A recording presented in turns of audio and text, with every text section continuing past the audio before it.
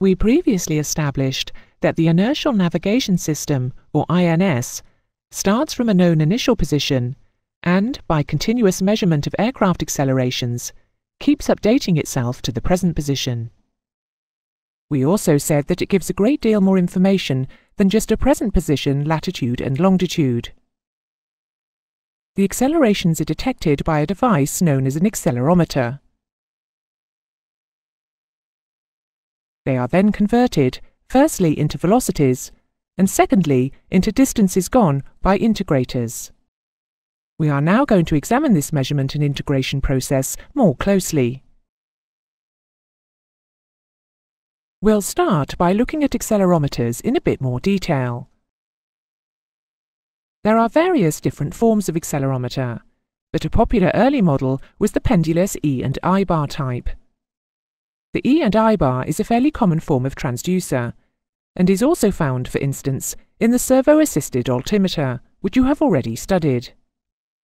The E bar is made of a material with a high magnetic permeability.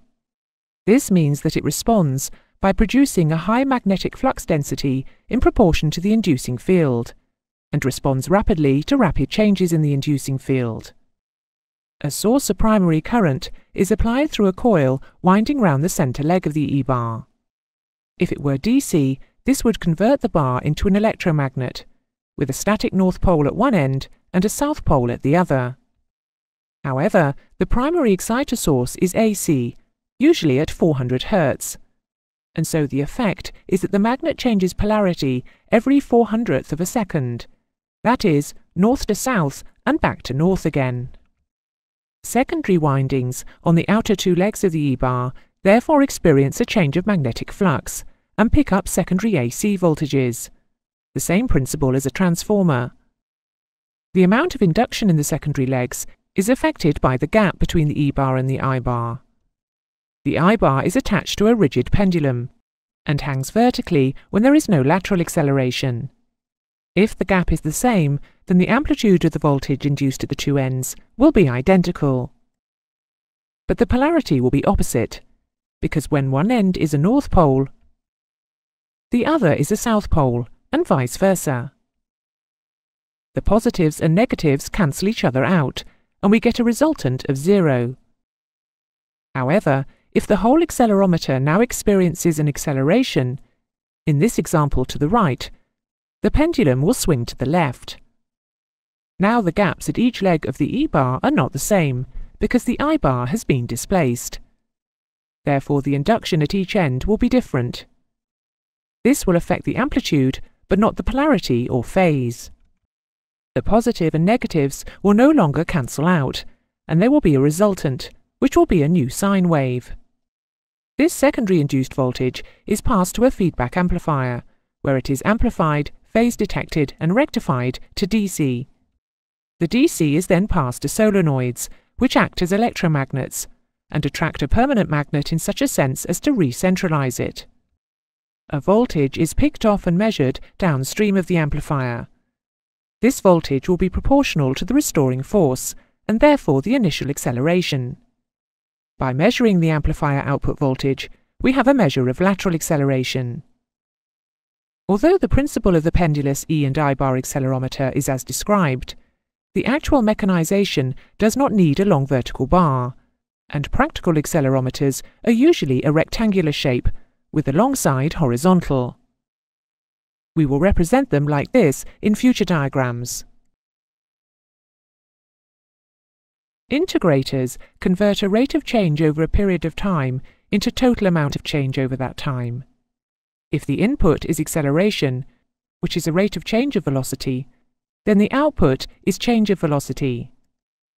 If the input is velocity, which is a rate of change of position, then the output will be change of position, which is another way of saying distance gone. Most modern INS integrators use digital computing. Suppose that over a second, the output from the accelerometer is an analog voltage like this.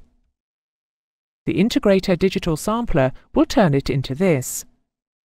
The input of acceleration, for example, is sampled many times per second, and each instantaneous value is multiplied by the time interval between samples. Adding all of these multiplied values together gives the total increase in speed over 1 second. Integration is a process of successive minute additions to, or subtractions from, the last known value to create a new value, in very small increments, but very frequently.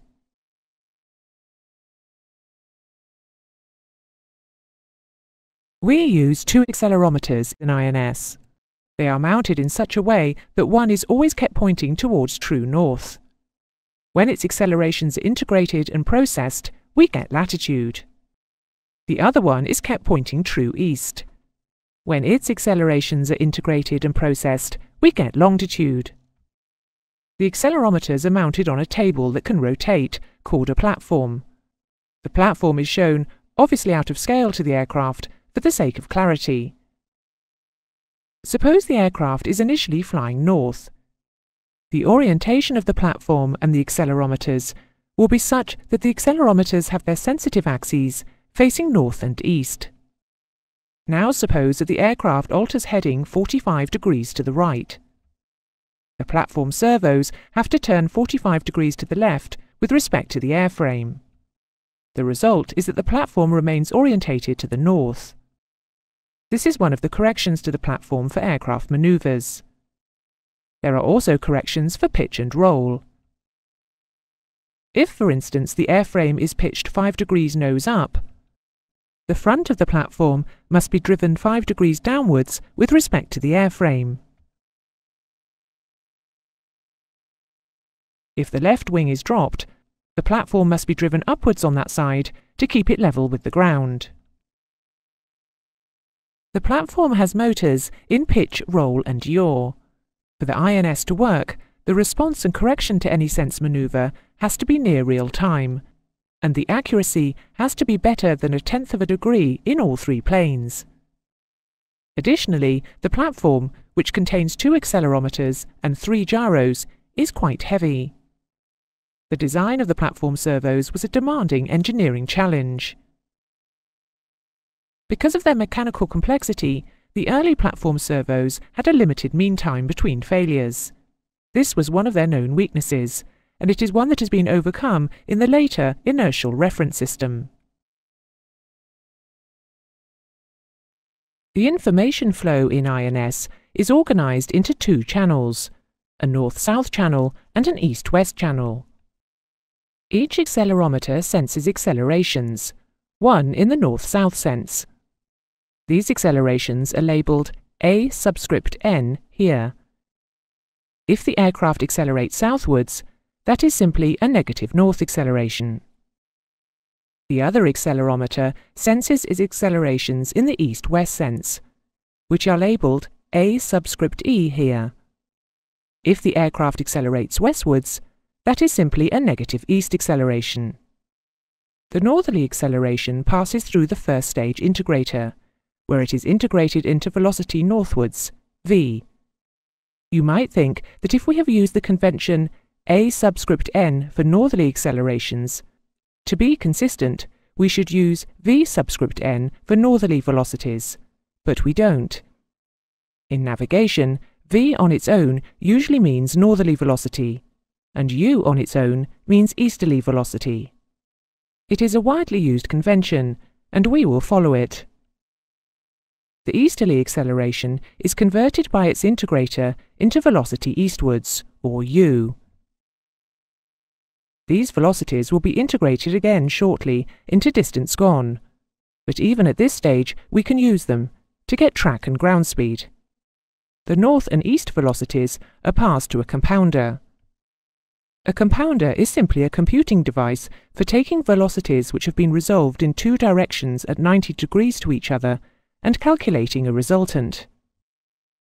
Suppose, for instance, that we are in a jet airliner, and our northerly velocity, v, is 387.3 knots, and our easterly velocity, u, is 216.8 knots. Then our vector diagram is like this. Although we carry out addition of 2 vectors, the aircraft does not travel first north, then east. What happens, of course, is that it is flying up the resultant. and the resultant of v and u is the vector of track and ground speed. The problem is solved using elementary trigonometry, finding the track from the tangent, which is given by u over v, and finding the ground speed by Pythagoras. This sort of fairly simple calculation can be performed using only calculator-level technology. There is no complex computing involved. Typically, this would be carried out several times a second and continuously refreshed on the display, so it would seem to the pilot to be continuously calculated. In this example, we have a true track of 029.3 and a ground speed of 444 knots. The velocities are also passed forward to a second stage integrator, where they are converted into distance gone, or displacement north and displacement east. These are labelled S subscript n and S subscript e in the picture. It is necessary for the initial position to be input into an INS before use, so that the system knows where it is starting from. The relationship between nautical miles and change of latitude is a simple one. 1 minute of change of latitude is 1 nautical mile, anywhere on the Earth. 1 degree of change of latitude is 60 nautical miles. So suppose that, in this example, the start position were 5137.3 north, and you had flown 20.5 nautical miles northwards. Your SN value of 20.5 minutes change of latitude would be added to the start latitude to give a present position of 5157.8 north. This means that you have a continuous readout of your present latitude, in just the same way as the tripometer on your car continuously tells you your present distance along a route.